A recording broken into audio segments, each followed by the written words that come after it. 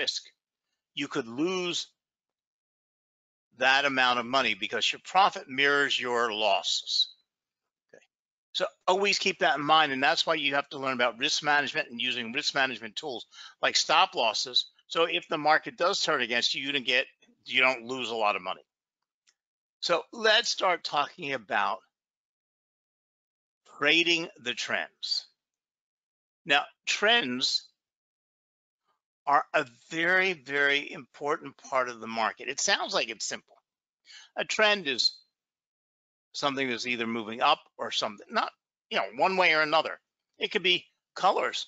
I mean, we could see a trend in car sales in red and a decline, a downtrend in black car sales. So a dealer, a manufacturer might say, okay, you know what, we're going to increase the production on red cars and decrease the production on black cars. Or we might phase out the black, or maybe we should, bring in another color. Maybe women's shoes, the heels are getting higher, the heels are getting lower. These are trends. Trends happen in everything.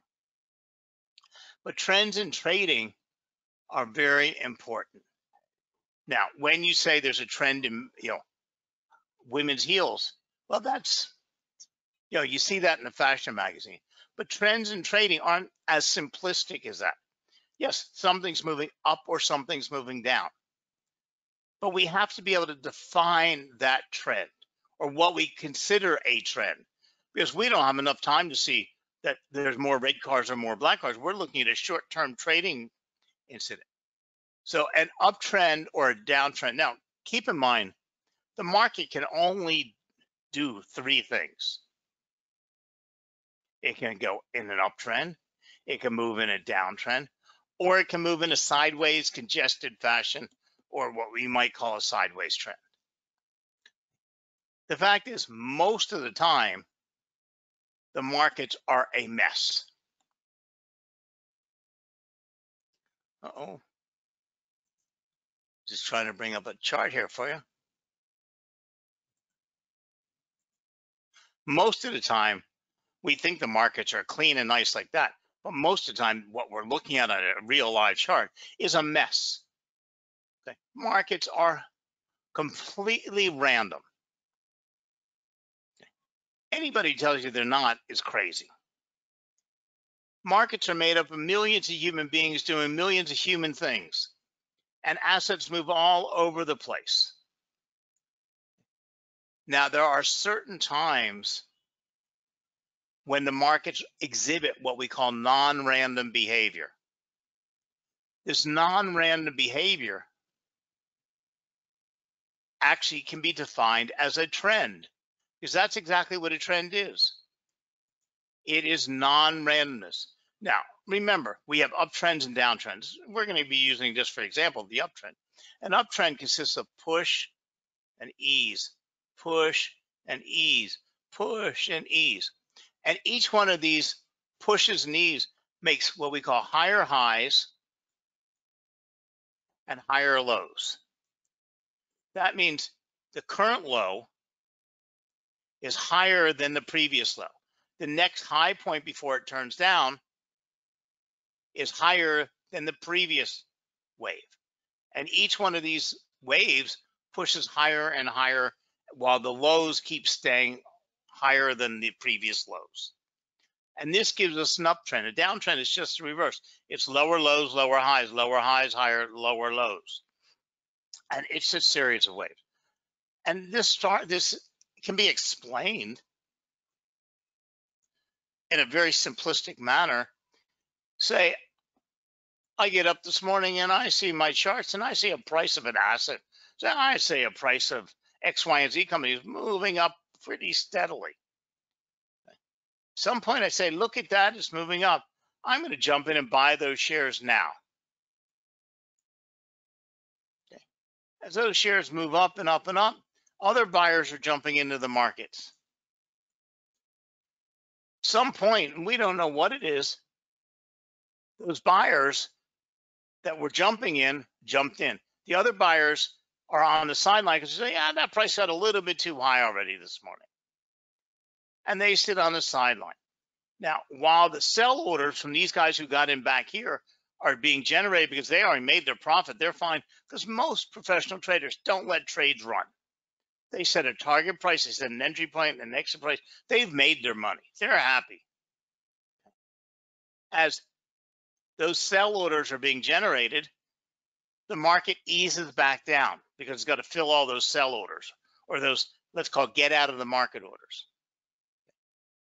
All of a sudden, at a certain price, those buyers that were sidelined before start re-entering the market and pushing that market back up.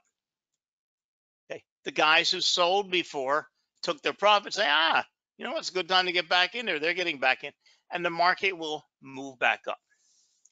Now, remember, once a trend starts, now a trend is not just an upward movement, okay? Because you can have a completely random upward movement, okay? But you couldn't have made any money in this random movement because it was all over the place. Man, sure, you could have guessed at something, but there was nothing that you could have made an intelligent trading choice doing.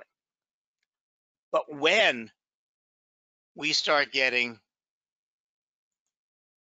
the randomness coming out of the market and we start to see a pattern developing known as a trend, and it starts exhibiting these or fitting these rules. And believe me, this happens all the time. And I'll show you on charts, show you online. It happens all the time. It's not some rarity. It's not something made up. Okay. This is how the market operates.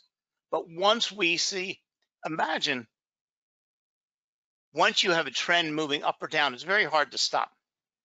Imagine a hamster when you were a kid. Remember those hamster little, you buy a little hamster, put it in a cage, have a little wheel in there. Well, that hamster would get on a wheel and it would start pushing it around. It'd be a lot of work. He'd get it started, but then it would start going faster and faster and faster, and he couldn't stop it. Because once it starts moving, it's very difficult to completely reverse it. And that's why you can see when a trend is ending or when a trend is in trouble, because it starts to lose that momentum, that speed that it had as it moved up or down. So when we have this randomness taken out of the market and we have a short-term ability to set rules, we can then make successful, smart trading decisions. See? Now, these are live charts we're looking at, but here we go. Let me put my markers on here for you.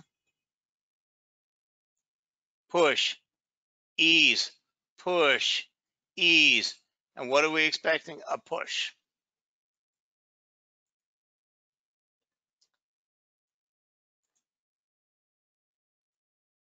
Again, downtrend, push, ease, push, ease. It all ended here. We moved into a very short-term uptrend. And then again, push, ease, push, ease. Now, this is the current live chart for the euro US dollar right now. And what do we see? Push, ease, push, ease, push. Now we moved into sideways congested mess. This is where you can't be in the markets. It doesn't make any sense.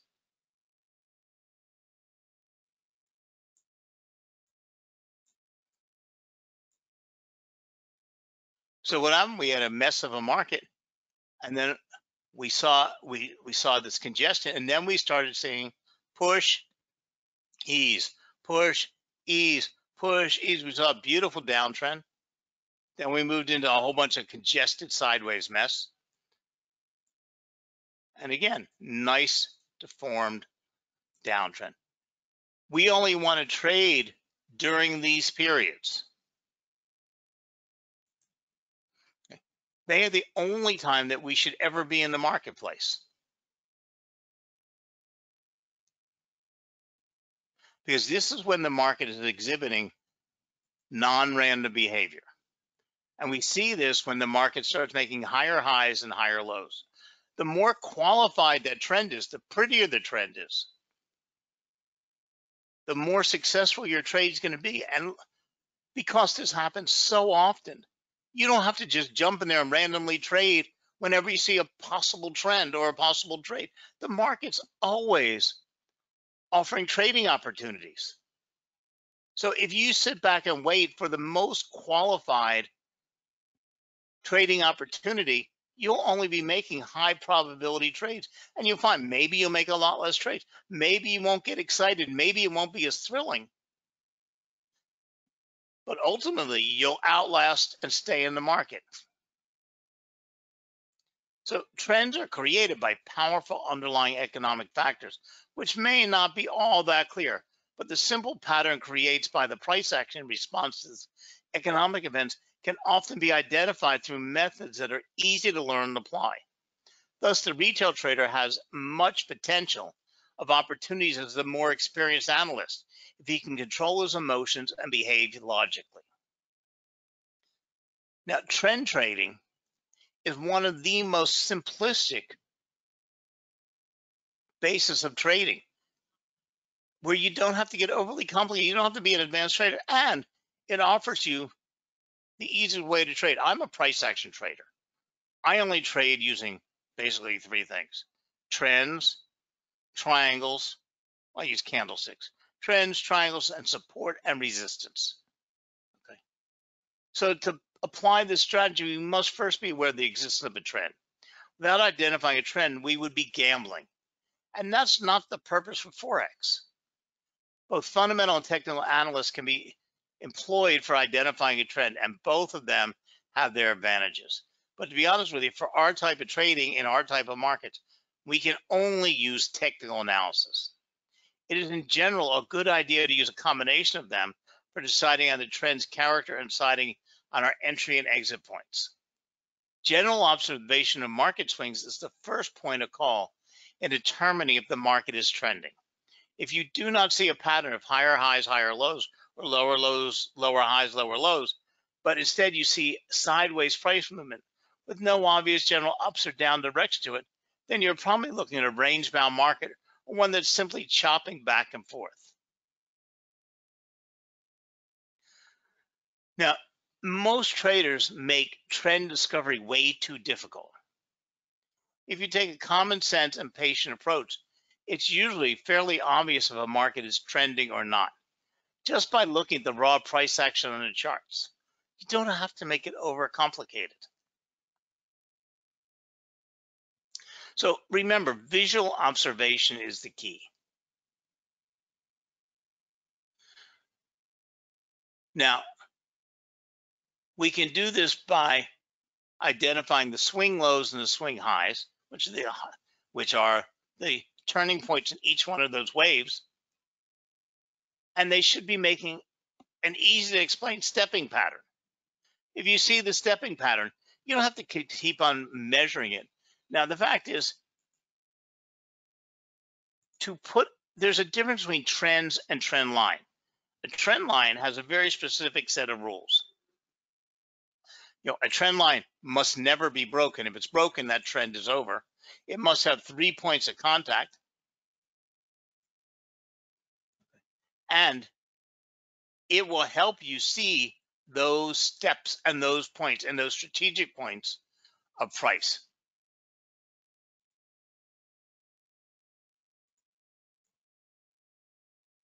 So keep in mind always, just use your eyeballs, higher highs, higher lows, or lower highs and lower lows.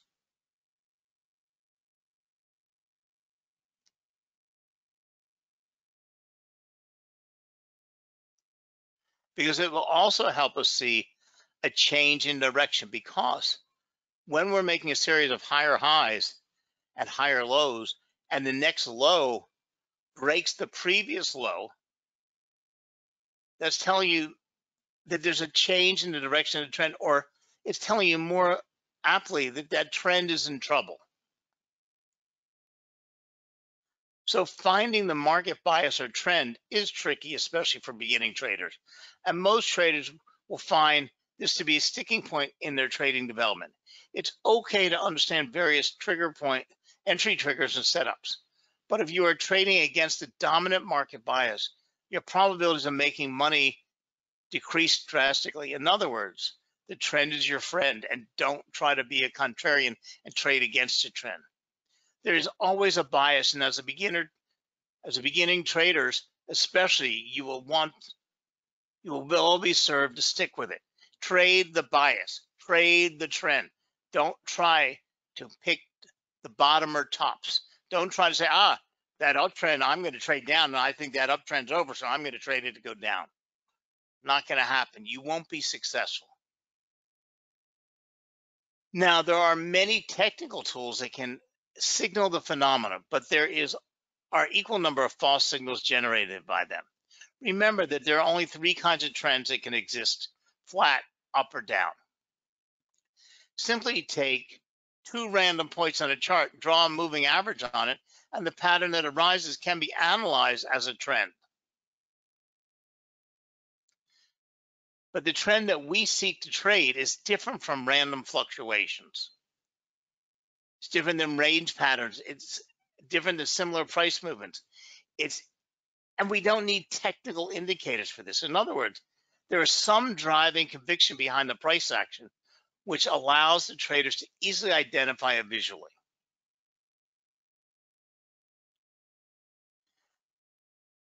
Now, even though we notice the existence of a trend, we still need technical tools to trade it and time it.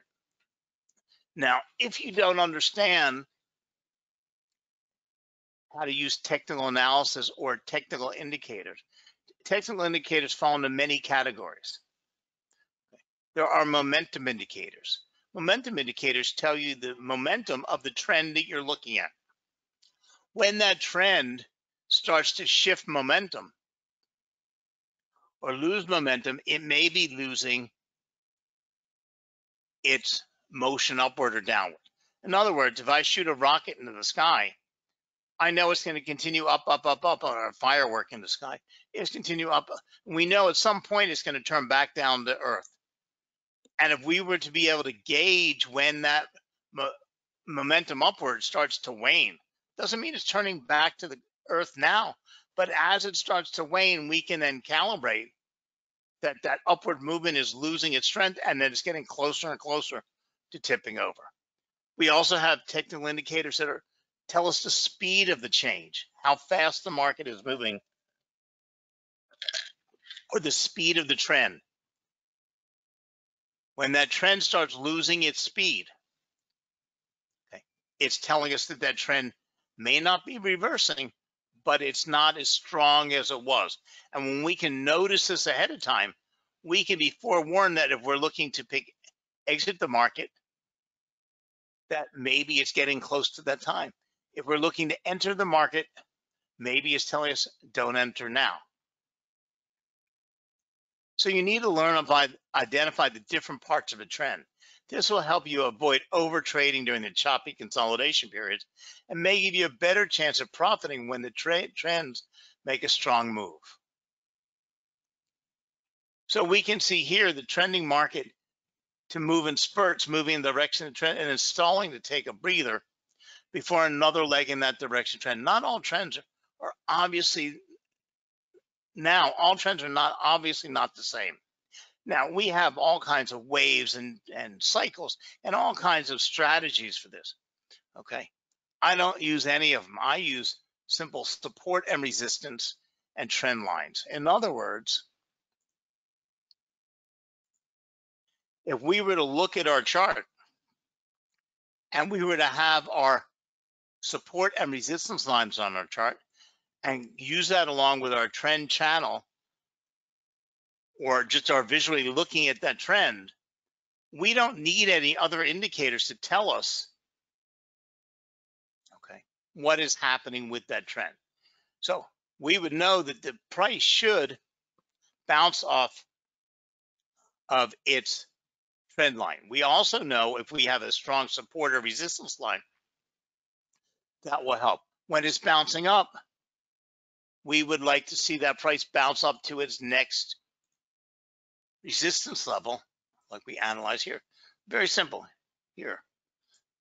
See how it bounced back up at that point and hit that resistance level and then came back down. And we're looking at it to come back down to this lower, this support developed by this swing zone as well as the trend line, and we're then predicting it to bounce off and at least go to that next resistance level. Breaks that next resistance level, we would expect it to travel up. And this is how it's creating those swing lows and swing highs. But we can use this information to build ourselves entry and exit points. At what point would we want to enter a trade? Where would we set our stop loss? Okay. Where would we enter the market? Where would we look at, see if the momentum of that market is changing, or the speed of, or how would we gauge that that trend is about to end or losing its? So we can see that here in this chart.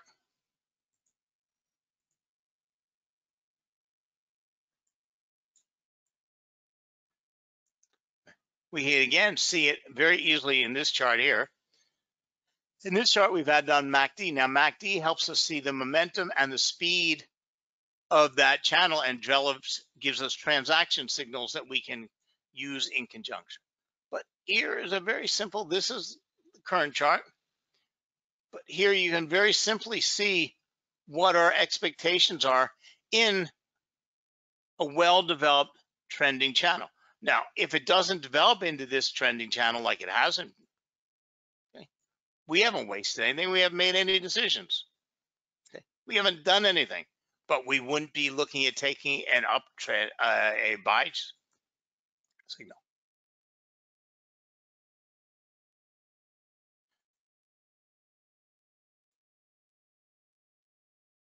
So these movements that I'm calling eases, okay, push up, and then it's really called a retracement. Now, these retraces are when we have the highest potential for a high probability entry within the trend. Often a market will retrace to approximately the level of its previous swing point before the trend resumes. This is one way that we might want to combine with Fibonacci levels. Okay. We're looking at what level that price will retest or what level that price will retrace to. In an uptrend, these swing points are support, and in downtrends, they are resistance.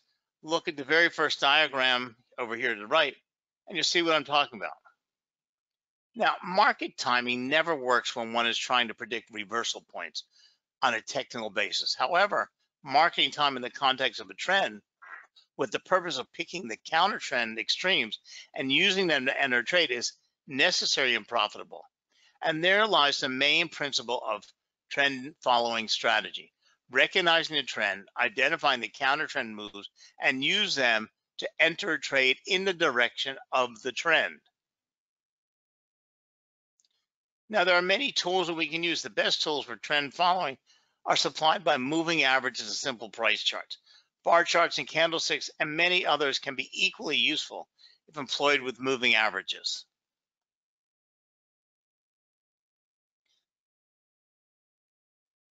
We can also use our trend following method to set stop loss and take profit orders. Okay. A stop loss can be placed at a short distance above or below the trend line, whether it's provided by a moving average or a simple line drawn on a chart. In our opinion, the trend follower should not realize his profits until he has a good reason to do so. The purpose of this strategy is to focus on underlying price dynamics by stripping out volatility and short-term movements. And there is little logic to realizing profits in response to fluctuations which are irrelevant in the main action of the trend. In other words, during eases, you should be aware that the push should come to an ease, and that ease is simply an ease and not a time to jump out of the markets and run. So this trading method involves a risk management component that uses three elements: the number of shares or contracts held, the current market price, and the current market volatility. Now, forget what I do is, if I see the markets moving up and I've entered a trade, okay, I would use a risk management component that I would constantly be moving my stop loss up. At each time I would reach a next level of target level, I would close a portion of that trade and move my stop loss up closer. So at a given point, by the time I close out the first half of that trade, I'm already at profit. And I've moved my stop loss up enough that if the market turns against me, I'll get stopped out in no time flat, but stopped out with most of the profit. If it moves up a little bit farther, then I then would close out another portion of my trade and move my stop loss up higher. And I'm constantly using this risk management component to constantly cut my trade as locking in my profits. So another decisive factor in trend following is not the timing of the trade or the indicator, but rather the decision on how much to trade over the course of the trend. And that's important. During trend following, you could say, okay, I see this push, this ease, this push, this ease is starting to be a well call. I'm going to enter a trade here. But if it continues up to another push and ease, I'm going to enter an additional trade. Okay. And this is part of your rules. Trend following should be systematic. Price and time are always pivotal. This technique is not based on analysis of fundamental supply and demand factors.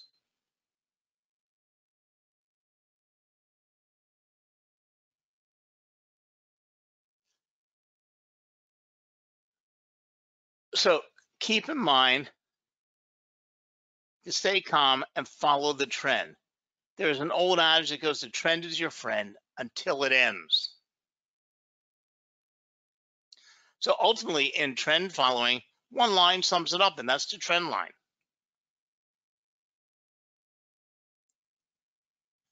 So you can make your trend strategy as difficult or as simple as you want. Like I said, I use a very simplistic chart. I don't really use technical indicators. And I look for only high probability trades and only trade with the trend and always use my support and resistance levels. So trading a trend following system on a single market or only in a few different markets could be suicidal, because you know what? It's not going to offer that many opportunities. But if you're a forex trader and you're watching, because it doesn't matter about the asset you're trading at the moment. You're only looking for assets that are exhibiting certain dynamics on their charts. So you don't care if it's the Australian dollar, New Zealand dollar. You don't care if it's the US dollar, Japanese yen. You always, always, always want to look at your economics counter and make sure there's not some economic event about to drive the markets crazy. But then when you say a well-developed trend, that's what you're looking for. You're looking for specific events on a chart. And when those events take place, you're not concerned with the asset. So if you're only looking at Google or Facebook, you may not see a developed trend for months on end. But if you happen to look over at Apple, they might have a beautiful trend. You don't care which one's doing better and what's happening with Tim Cook. You only care, look at that. I have this well-developed trend. It's offering me a very high probability trading opportunity. Now, the investment universe you choose will help have a much greater impact on tweaking your buying and selling. So choose wisely. You should choose a broad set of markets and avoid too high a concentration in a single sector. In the long run, a healthy balance between all major market sectors yields the best results when you're trading a trend following strategy. So keep in mind, trends develop for a reason, perhaps due to a shift in the economy's fundamentals. Trends show a bias that has existed on the charts. While the future is opaque and unpredictable, the bias may continue. And that is why so many traders look to trade the trends. After all, the future is unknown, and nobody has a crystal ball that will magically foretell tomorrow's price movements. But the fact of the matter is that biases do exist. Trends do take place, and in many cases, those trends may continue. And the types of strategies are endless. Now, keep in mind that you need to adjust for volatility, especially with your stop losses and your take profit points. You need to keep an eye on the economics counter. You need to know what's going on because something could not ruin that trend, but something could send some volatility in that trend. Something could upset that trend just for a random few minutes. You should be aware of what's happening. But find your strategy, own it, keep it simple, and get it done. And please don't make it overly complicated. You'll be surprised. The easiest strategies will eventually make you the more successful. So keep in mind that we will try to answer all your questions after the class is over. We'll try to send you an email. And thank you very much for joining us, and have a great trading week. And if you do have any questions, you can send an email directly to Alvexo support, and they will make sure you get an answer. Bye now.